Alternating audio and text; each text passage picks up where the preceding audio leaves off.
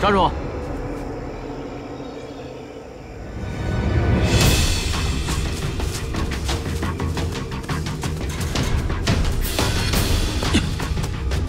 站住！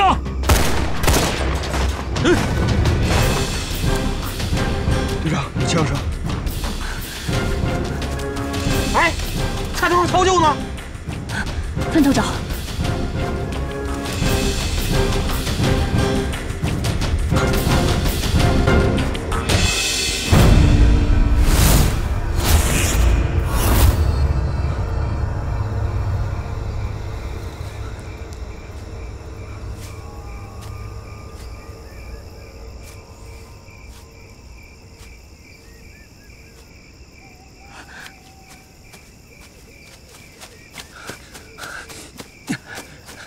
队长，曹国舅，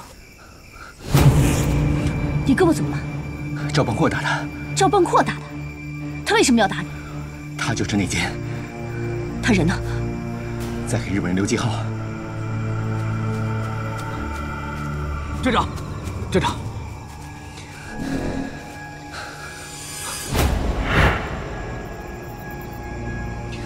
曹国舅，你怎么伤了？ 你打的呀？是我打的，队长。我现在确认内奸是谁了，就是他。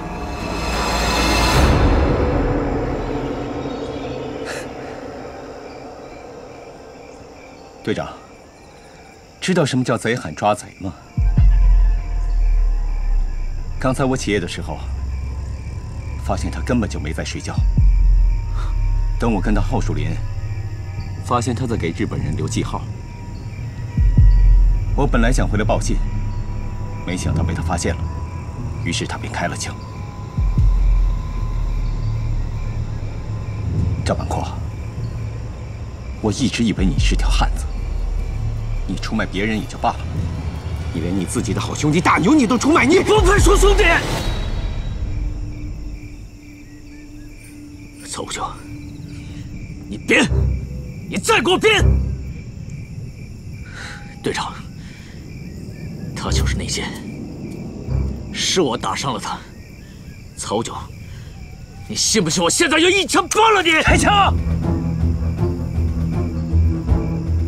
如果打死我能暴露你内奸的嘴脸，老子宁愿去死！好，你说你不是内奸。 你敢不敢和我一起检查背包？好，我现在就揭穿你。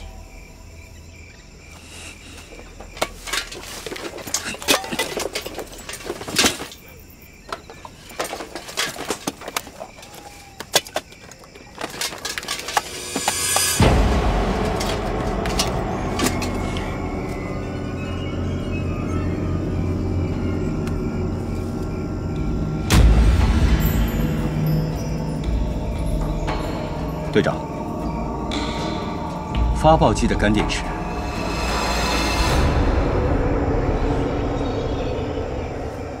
不可能。赵板阔，你还有什么可说的吗？曹家，你把这些东西塞我包里，一定是你！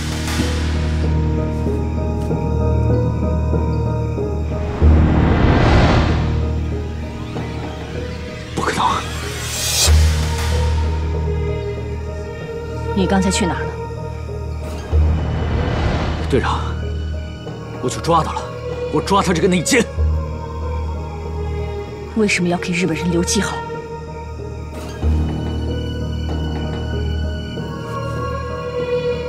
队长，你什么意思？我没有给日本人留记号，是他。为什么？为什么要出卖我们？我没有出卖你们，他是内奸，不是我。曹家，我他娘现在毙了你！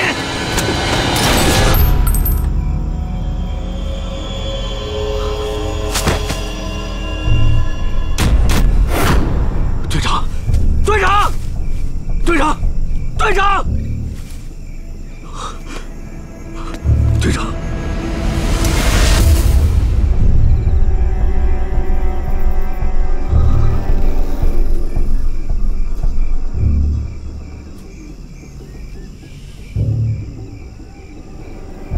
对不起啊，兄弟，这次任务本来就是九死一生，看来你也要先走一步了。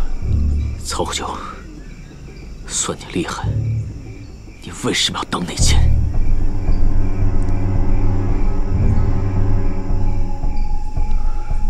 我也是逼不得已。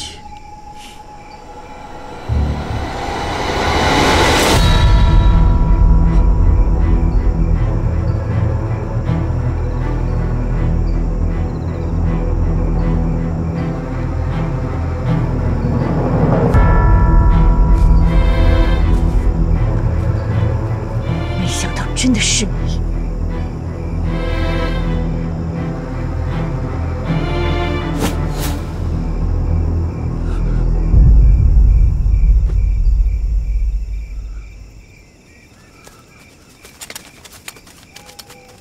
曹国舅，看你平时不言不语，原来肚子里没憋着好屁，狐狸尾巴终于露出来了。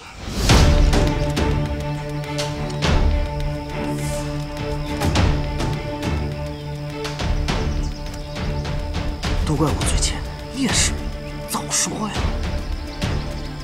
抓内奸本来就要暗中进行，可是事情搞得这么大，内奸早有提防，如何收场？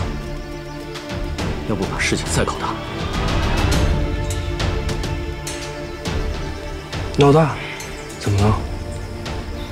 你们得配合我。没问题，你说咋着就咋着。队长，我们现在怎么处置这个叛徒？请是个锤子呀！草三、刀子和大牛都是这个龟儿子害死的，这种人死100次都不算多。 他们都是你出生入死的兄弟，你为什么要出卖大家？既然被你们发现了，要杀要剐来个痛快的吧！好，那我就成全你。插宝，你他妈为什么当内奸？我把你当兄弟，你他妈把我们当什么？当什么了？打死我！老子憋了很久了，都要烂了！去你的！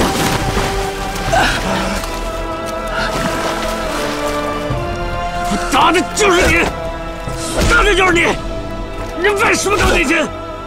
打的就是内奸，你为什么当内奸？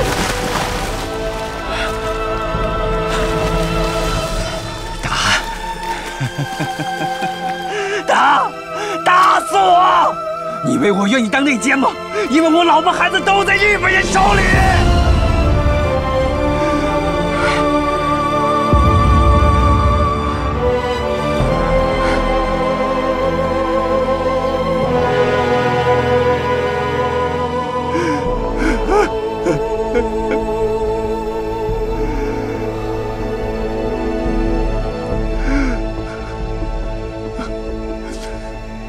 我妻子眼盲，家里娃娃还小，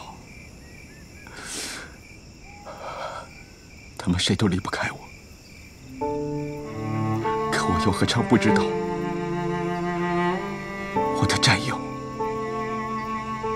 他们也许也有自己的妻子，也有自己的娃娃。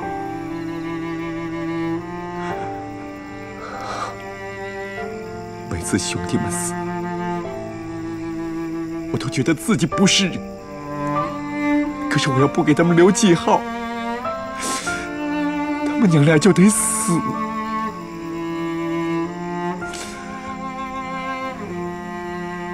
鬼子是怎么选上你的？进入野人山是高度机密，小分队的成员都是临时选拔的，他们又怎么会知道你一定能选上？ 日本人找到我是在进野人山之前。当初他们只是为了让我提供远征军的内部情报。小草，看爸爸给你买什么了？别动！什么人？郑队，郑队，郑队！爸爸，爸爸！郑队！国舅爷艳福不浅啊，女儿乖巧，老婆漂亮。 你到底想干嘛？谁让国舅爷是36师的神枪手呢？据说死在你枪下的帝国士兵不计其数，名声都传到了本部。我这次来是想找你谈谈合作的事情。想让我当叛徒？做梦！不要把话说那么难听。你看看你现在住的这房子，再看看你那点军饷，那些钱都被高官给贪了。如果你跟我们皇军合作，我保证你享不尽的荣华富贵。别跟我说这些没用的，我只知道我是个中国人，中国的军人就要杀小日本。你好好考虑一下，你现在是战斗英雄，可是你这里环境太差了，小孩子现在正是长身体的时候。我先带你养养这帮畜生！郑队，郑队，你怎么了，郑队？郑队，说实话，那次去见他们娘俩之前，我准备了很多慷慨激昂的话。我想对他说，国家正是危难存亡之际，必须舍小家保大家。我想对他说，我是一个丈夫，但我更是一个军人。我想对他说，你们先走，我随后就到。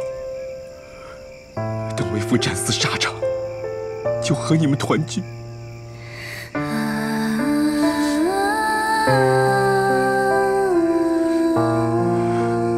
可是当我看见牢里那些被毒打的中国人，看见我家娃娃惊恐的眼神，我退缩了。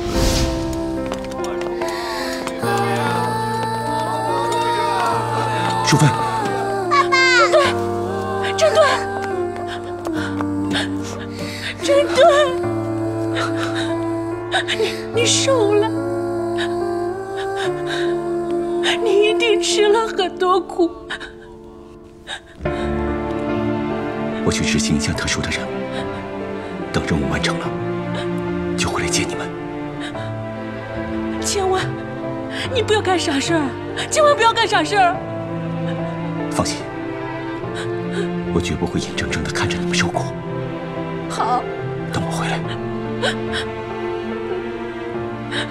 爸爸，你一定要早点回来接我和妈妈。小草，乖，别怕，爸爸是军人，他们也是军人，他们是爸爸的朋友，是帮爸爸来保护你们的。小草要乖，听妈妈的话，爸爸很快就来接你们啊！我一定乖，我一定听妈妈的话。好了，时间到了，走吧。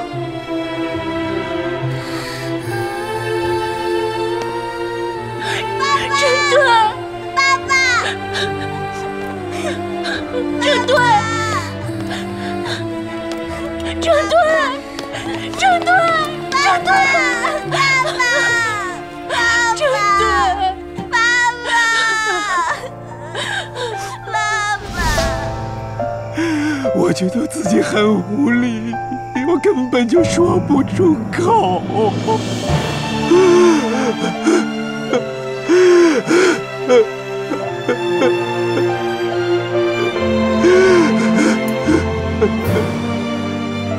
队长，现在怎么办？